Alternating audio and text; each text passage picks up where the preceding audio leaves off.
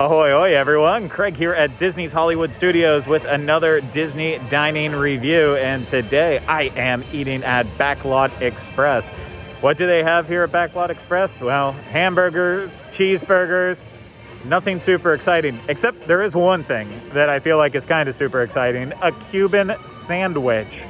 And so since that's the one like slightly unique thing on the menu besides the vegetarian item, which I believe is a hummus-based dish, eventually down the road, I'm sure Rhino will get that if he hasn't before. But yeah, so I went with the one thing that feels a little bit different. So I'm going to go ahead and place my mobile order, head inside, and pick up my food, and let's get to the eating.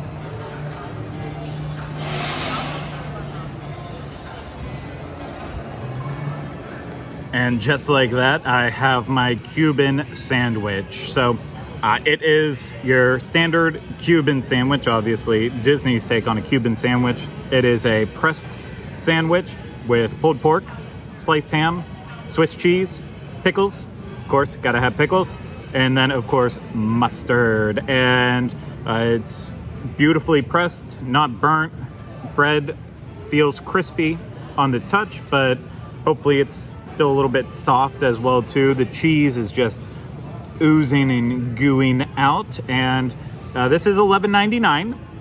And like other quick service places, you know, it comes with French fries or carrot sticks or apple slices. And I've talked about it before. A lot of times when you'll order like the carrot sticks or apple slices, they'll end up giving you the French fries as well too.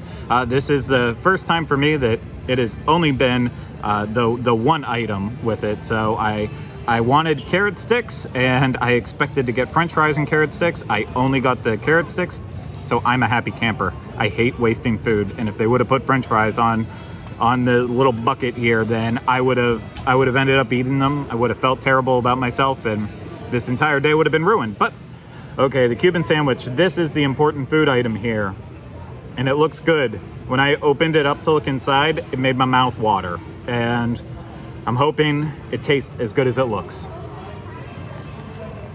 This is probably not going to come as a surprise to many people out there, but obviously this is not the most authentic Cuban sandwich you will ever get. I mean, all the ingredients are there to make it authentic, but go down to Miami and get a Cuban sandwich, even a lot of places here in Orlando, and you're gonna have one that is like the cream of the crop, especially in Miami.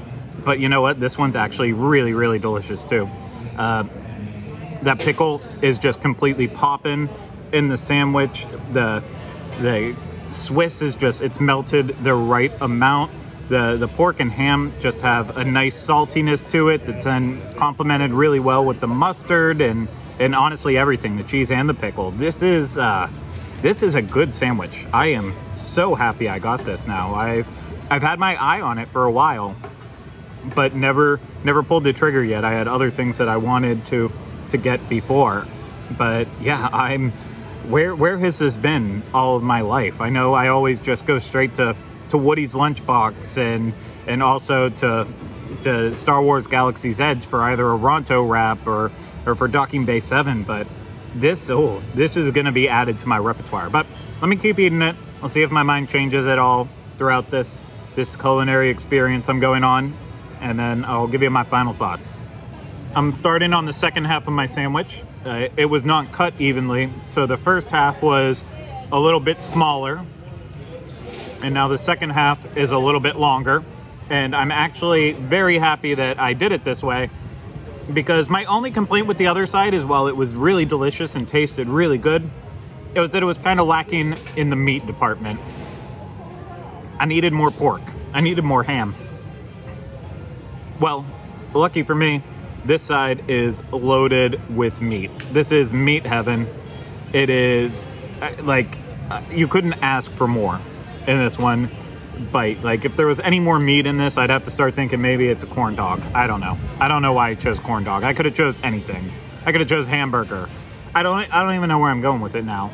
All I know is this is getting cold, so I'm gonna just go back to eating it and stop waving my hands before I throw the sandwich and then ruin my day again. I'm all wrapped up, and I'm gonna prove it. No, I'm not hiding the sandwich in my pockets. I've done that before, but not today. I really did eat it all, and almost done with my carrot sticks, because I gotta stay healthy here, and I gotta get my vegetables in. But yeah, I am blown away by this sandwich. I really enjoyed it. It was actually just having that full sandwich with these carrot sticks. That was like the perfect meal for me. It was actually really filling on its own. If I would have had French fries, I would have felt a little bit weighed down with it. So it was just it was a nice meal. Good for a lunch. And you know what? You get the French fries. You're not super hungry. I think once again it would be a nice splitting meal if you and the person that you're with just, you know, want to take it a little bit easy. You got a big dinner coming up, or just you don't like eating that much, or you want to get different food from around the park, so you don't want to go all in on one place. I really like this. So once again, the lowest expectations for a quick service restaurant coming into this. Didn't say that obviously in the video, but yeah, my expectations weren't high, and once again I am just really pleasantly surprised with the experience. I really enjoyed it, and so now I'll put the call out like I always do. If you like Backlot Express, please let me know down in those comments below. Let me know what you normally get, and then of course too, if there's other places you want me to go to, please let me know in the comments below, and I'll keep adding them to my list of places that I need to get a meal at. And if you haven't done so yet, please like this video, and also make sure you are subscribed to the channel. That would mean a lot to me. And more than anything, if you are planning an upcoming trip to Walt Disney World, please consider using Dreams Unlimited Travel. Using them is also supporting us directly. So hey, that's the easiest way that you can help us. And then Patreon too, patreon.com/DizUnplugged. So those are the ways to support us, and like, subscribe, all that good stuff. I hope you enjoyed this. I hope you had as much fun as I did, because I really did have fun. I'll see you again soon with another Disney dining review. But yeah, I think that's it. So bye-bye.